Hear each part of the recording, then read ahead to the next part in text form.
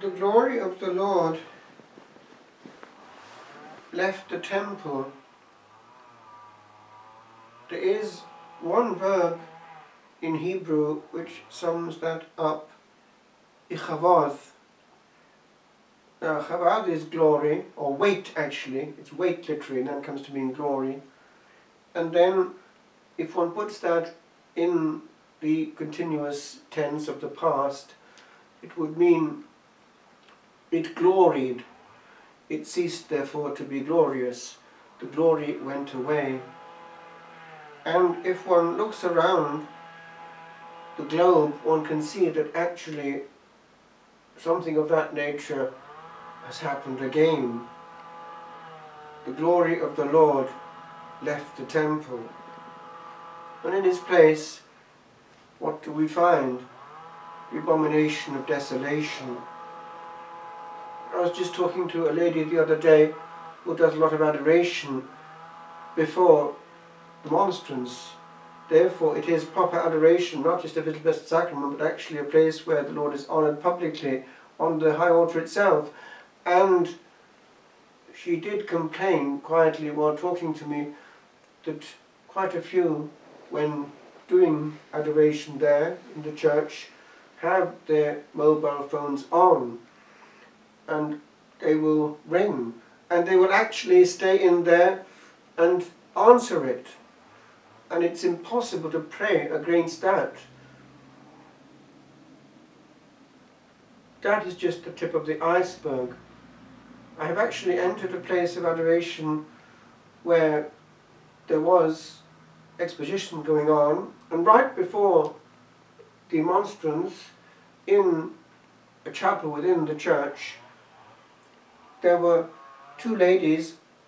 They were obviously supposed to be doing adoration officially. And what were they doing? Until I got there, they were talking to each other. The glory of the Lord. But on we could go. We have misunderstood both the presence and the rights of God in his temple. Ezekiel has this vision of cherubim and a glory which is quite other, and we prefer a meeting place for men. In the Gospel we have this promise that where two or three are gathered together in his name, he will be there in the midst, and they can ask things in that union of prayer and it will be granted. It is ironic that quite often separated brethren who understand certain things by instinct, on this level get it right when it comes to sincerity of prayer. Prayer groups, prayer meetings, where they claim this promise and pray well from the heart, whereas we, who have the real presence, miss the graces and talk to each other, and offend the Lord even when trying to make reparation to him. Who is responsible? He did it, to whom it serves. Old Nick, who hates the sacred and loves to take away the rights of God, and also to bring down us hominides in the process. Let us be aware of what's going on here. It's on every level of the church's life. Man reigns in the house of God, and we miss what he has on offer. C'è un verbo nella lingua ebraica che viene dalla parola Ichabod, che sarebbe dunque gloria, ma peso, letteralmente peso, diventa gloria dunque, e si mette questo in forma di verbo e si ha dunque gloriari, essere in gloria, e nel passato continuo diventa Ichabod, aveva regnato, cioè ha smesso di regnare, di gloriare. La gloria del Signore è partita dal Tempio, e questo si vede quando si intuisce che in pratica la casa del Signore è diventata una casa di uomini in cui si parla gli uomini tra di loro.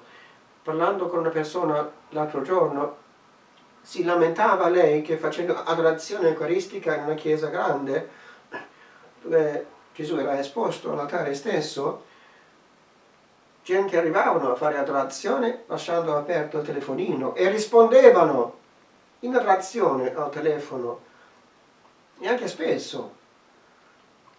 Una volta entrando in chiesa, un'altra chiesa qui vicino, ero lì c'era adorazione eucaristica, una cappella all'interno della chiesa, e le due persone in adorazione, quando entravo dentro, stavano parlando l'una all'altra.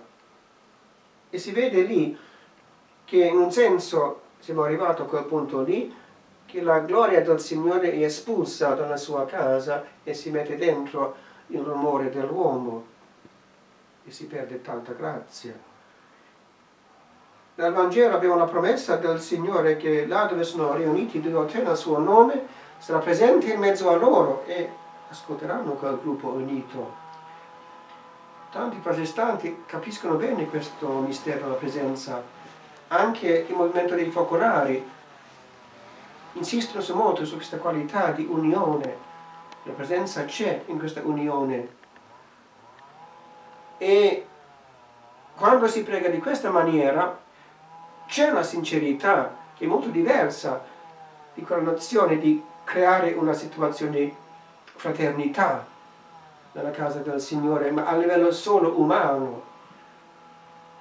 È importante capire che tante grazie noi stessi rifiutiamo, preferendo l'umano al divino, e la gloria dell'uomo alla gloria divina. Chiediamo questa grazia, che lo Spirito Santo ispiri tutto il popolo di Dio a capire bene che cosa è la gloria del Padre nella sua casa e anche che cosa è la presenza del Signore nel gruppo. La carità va vissuta a tutti i livelli, e la carità prima è quella dell'adorare Dio e non l'uomo nella sua casa. La presenza è reale per noi. L'ironia è che i nostri fratelli protestanti su alcuni punti creano un ambiente molto più tranquillo quando pregano in questi gruppi di preghiera, che noi stessi, chiacchierando, facendo rumore davanti agli angeli e ai cherubini e ai serafini, che per forza sono presenti quando Gesù c'è sul tuo trono di gloria celeste.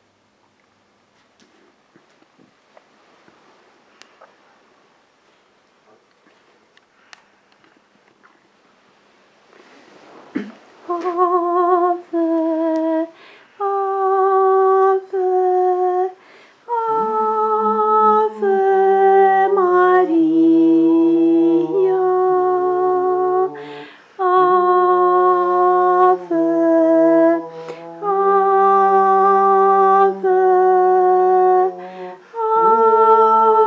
Ave Maria.